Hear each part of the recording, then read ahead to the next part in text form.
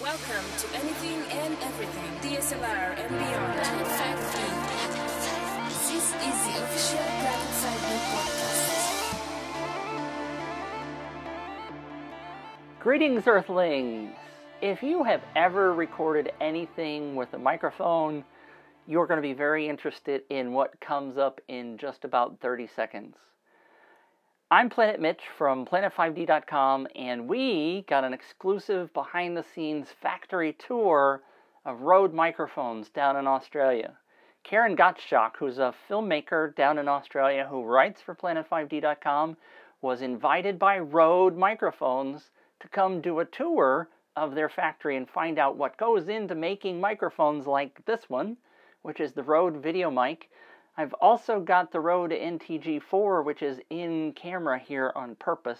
You see it dangling there. That's not a mistake. And I'm also wearing the RØDE Smart Lav, which is connected to my iPhone, which is in the pocket. Now this is a great little lav mic, which goes straight to a recorder, which is your iPhone, which is pretty dadgum awesome, which I use often to make videos like this, and I've seen a lot of people using them on films and weddings and all kinds of stuff. So they've got all kinds of microphones, and if you've ever recorded anything with a microphone, you're going to be very fascinated by this.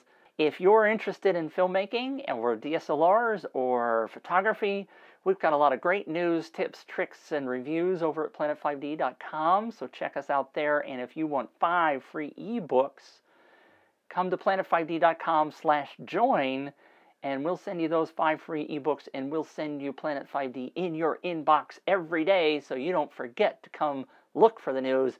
It comes straight to you. Thanks to the crew at RØDE, Scott and Ryan and everybody who helped us put this together. Make sure you watch all the way to the end so you find the link that'll probably be right up here to the behind the scenes. So let's go see what happens down the road, get the pun, down the road, at the RØDE factory down in Australia. Thanks a lot. So I understand this machine is an interesting one. It does some interesting functions. Can you tell us a bit about that? Sure. What it does is it actually gets the back plates of our capsules to within fractions of a single micron of flatness and twist. Now, by being able to get the back plate super flat, what that means is that we can have every single microphone that comes off this line completely accurate. So every one that we pick up will be perfectly matched. So this is something new to RØDE, new to the realm of manufacturing microphones? Yeah, only recently in the last few months been fully functional and up and running. It's now manufacturing capsules for all sorts of microphones for us, you know, like our shotgun mics, our large diaphragm mics. It was a good 3 years worth of blood, sweat and tears to get it running properly. We had teams coming over from Japan working on it and everything. I was going to ask you, looking at the label, is this a Japanese manufactured Yeah, it device? is. The variation of this machine was used in watch manufacturing. So that's the kind of precision that we're getting on our capsules. It's the same kind of spec that you expect out of a watch manufacturers. These are all robotic arms. They pick it up and it can run 24 hours a day. And we can set it up each afternoon and we come back the next morning and we've got tons of capsules just ready to go. This is basically what you're seeing popping out of the machine. So these holes have been drilled. This is a very, very high resistance plastic. And the idea is that that is an isolating gasket. Now, a lot of other microphone capsules, the way they're made is with a gasket that's just placed on top of the backplate to separate the back and the front. The difference with what we're doing here is that we actually mold the gasket around the outside of the backplate, and that means that we can have it perfectly consistent every time. There's no shift in the gasket, there's no difference in the thickness, you don't accidentally bend it as you're putting it on. It's actually made into the backplate. Now this is actually a pretty special machine. It's the same machine used in the manufacture of Lego parts, which it does sound silly, but Lego is among the highest precision plastic parts in the world. We place all the back plates into the machine and it'll spin around. It takes about a minute to process and it'll actually injection mold the plastic around the outside and they pop out, trims them off, and then they go into a process which will then end up in the capsule cell. Even the plastics that we use are very high grade plastics, and the idea is the higher the resistance of the plastic, the better the end result of the capsule, because you're not going to get any possibility of the current transferring between the front plate and the back plate in any kind of undesirable way. What we're in now is the surface mount electronics room, where we manufacture the circuit boards that go into the microphones. And what happens is we store the components in these towers here, and that just keeps them at the ideal temperature and humidity. And then the guys just dial in what components they need. They'll all pop out of here automatically. They can be placed on a rack that then goes into the next machine, which I'll show you. After they've got the components ready, you get a blank board that'll go into this machine, and this machine will screen print some solder paste onto it. So it's like a wet version of solder so that all the components can stick to it before it goes into the oven to bake. These are the components that have come out of that storage tower over there. And what you're seeing here is where they all load through. What happens is the components are picked up really quickly. The little scanner here is like a camera, and what that does is it flashes a light, checks that the components are all loaded correctly, and then they go into the big circuit board pizza oven. Now what we do is we control the temperature of this the whole way through to make sure that the components are gently heated up and then never heated over their maximum temperature that they can actually handle. As we go through, you can see finished boards that have come out today. This is NTG4 pluses. By keeping surface mount components, we can keep absolute precision. Every single board that comes off here is going to be identical, and every single board is tested before it goes on to the next stage. What we're looking at here is a solder flow machine, and what it's doing is actually soldering a bunch of components all at the same time. So there are some components like larger capacitor switches that are better off being a through-hole soldered component. As you can see here, these are, once again, podcaster boards. What happens is they go into this machine that goes through here, heats up the boards, and then as it gets to this part, there's like a waterfall of molten solder. It's kind of like Terminator when the guy comes out of the liquid metal, and that's actually what solders all the parts at once. I mean, we can produce tons per day. This is a SmartLav Plus cable before it's been given a capsule and before it's actually injection molded. We actually use a Kevlar reinforced cable. So you can see here, this is actually Kevlar. It's insanely strong. I mean, you could pick up, you know, quite a weight with this cable without the cable actually snapping and the internals snapping. So we're using Kevlar on our lav cables, on our SmartLav, our pin mic, all of the miniatures. This is our laser machine, which laser engraves the serial number, where the microphone's made, and the model number. And we do all that through here. It'll go consecutive so that we can track a microphone throughout its lifetime and know if it ever has a problem, we can track it down specifically what it is, although that happens very rarely. That gives you a bit of an idea of exactly how we're labeling our mics. We're not screen printing them. It's not a paint. It's actually lasered onto the finish, so it can never come off. So what you're looking at here is our tower of power.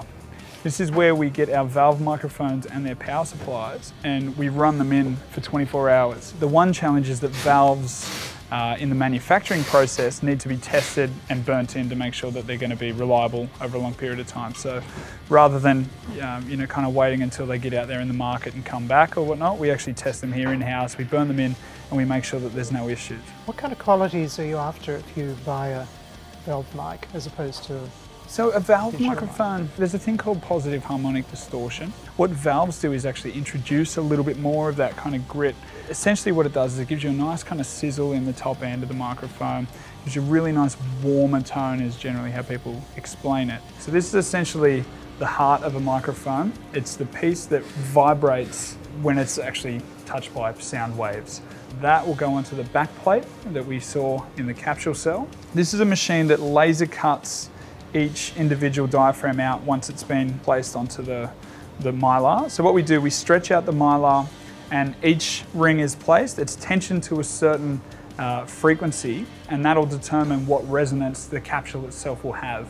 And then they come into this machine where a laser will cut them out super precise so that what you end up with is something like this, where you can see there's absolutely no burring around the edges. So what you're looking at here is the capsule assembly room. It's a positive pressure room, meaning that air is always flowing outwards, and the air that's drawn into the room is drawn through HEPA filters. So you end up with no dust, no dirt in the room.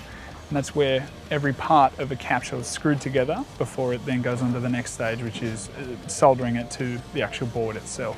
These are environmental testing chambers. So we can say simulate 10 years of usage of a microphone within a couple of weeks by changing the temperature, the humidity, and just forcing the microphone to corrode as it would over a long period of time. And then that way we can get a very good idea of the environmental protection of our microphones, how we can develop them so that they last longer, and that's how we can confidently add industry-leading warranties, because we know through testing each product that it will last. This little machine here is a salt spray tester, and this will mainly simulate people singing into a microphone over a long period of time. You can imagine a lot of moisture hitting a microphone you want to know what's going to happen to it. So this one will spray, kind of warm salt spray. We're testing NT1As at the moment. And once it comes out of this machine, we'll monitor it over a period of a few months, and we can see how the microphone corrodes and know how to combat that in the future. So this is our paint chamber. We use a ceramic paint. It's a ceramic coating that goes through this machine, and it comes through and gets baked for about 20 minutes, and then you end up with this really nice solid surface. We don't just spray them with a paint. We want to make sure that these microphones look like they do today 20 years from now. It's much better environmental protection for the mic, and it's insane scratch resistance when you compare it to a regular paint. There's actually an electronic charge that's applied to the paint as it squirts out of the nozzle just before it hits the microphones, and it's positively charged, the paint. And this rack, what it does is it negatively charges the bodies so that the paint actually sticks. It's actively attracted to the microphone. So that means that we get a much more even coverage. It also means we have much less wastage of paint. It's a much greener way to actually paint your products. What you're looking at here is a raw bar of aluminium that's being turned into a shotgun microphone body. So it goes through this lathe. So we've got 5 lathes running 24 hours a day, making the back plates of capsules, making the front parts of a microphone, and also making the microphone bodies themselves. So this is a lightweight aluminium that we use on this, just simply because a lot of shotgun microphones are either on top of a rig that might be on your shoulder or on the end of a boom pole. The lighter we can make the product, the better. So we're using aluminium, and you end up with a fair amount of scrap, because as you can imagine, what we're doing is actually machining parts. That's the way that we get them so precision. They're not cast. And that's not wasted. That's sent back to the factory that made these bars for us. We sell it back to them. They turn it back into this, and it goes back into the machine again to become microphones. So it's a very green process. I guess so, involving yeah. a great deal of recycling. Yeah. So this is the RØDE anechoic chamber.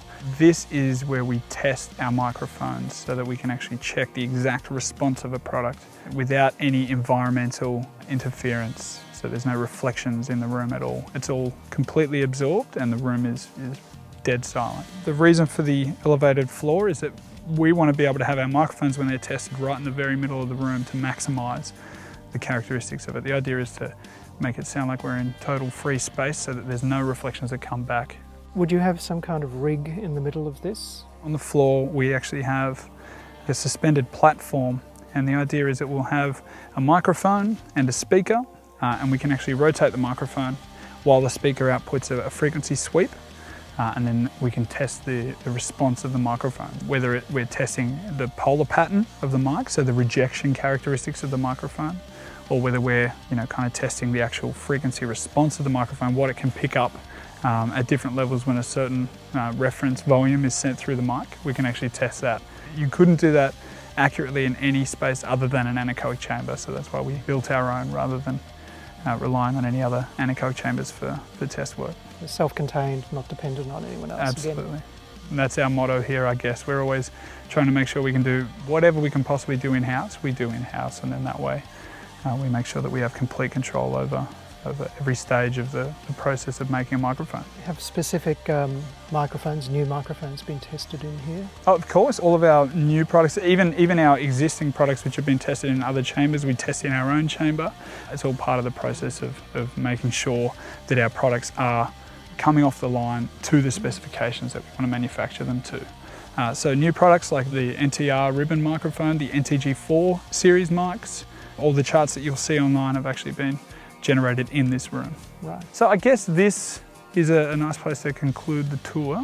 I hope you enjoyed it and get a bit of an idea of what we do here at RØDE and how much in-house manufacturing and testing we do. Very impressive, actually. And to see that you can do it all yourself, you've developed a lot of processes that may be unique, but it's certainly very impressive in the way you execute them. Yeah, well, thank you. And you're welcome anytime. It's been a pleasure. Thank you. Thank you. Yes, thank you for your time. Thanks again to the folks at RØDE. You can find them at rode.com. That's RODE.com. Thanks also to our Planet 5D readers and subscribers to our YouTube channel. Click this link to subscribe now. And click this link to join us and get 5 filmmaking ebooks. Click this box in the upper right to go view the behind the scenes of the factory tour at RØDE. Thanks for watching. Really appreciate you here at planet5d.com.